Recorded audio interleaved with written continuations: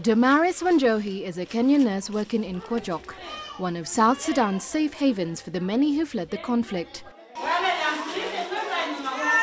She works with a team of South Sudanese aid workers trying to make a difference. And I can tell you the situation was very, very bad, because this is when, there were a lot of displacements. There were people all over the IDP camps. There was a lot of congestion.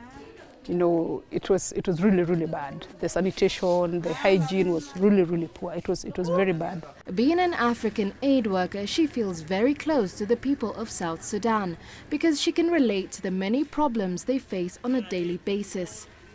I look forward to a time that the country will be very peaceful, and people will have time to cultivate their farms, that mothers will have time to look after their children instead of running all the time and being in displacement camps. That's my hope. I hope things get better for them. Damaris is also leading the way when it comes to helping malnourished children in the wards and teaching mothers better sanitation practices. Well, I think for me it's like just knowing that in my own little way I'm contributing to saving the life of a child. Yeah, whatever little I do with my team, the team that you just saw here, just knowing that maybe that child could have died if we had not intervened. So that gives me a lot of hope. It gives me the drive to continue, moving, and knowing that tomorrow we are likely to also save another child.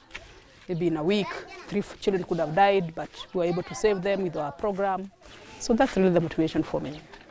Over 1 million people have been displaced since the fighting started in South Sudan almost 2 years ago.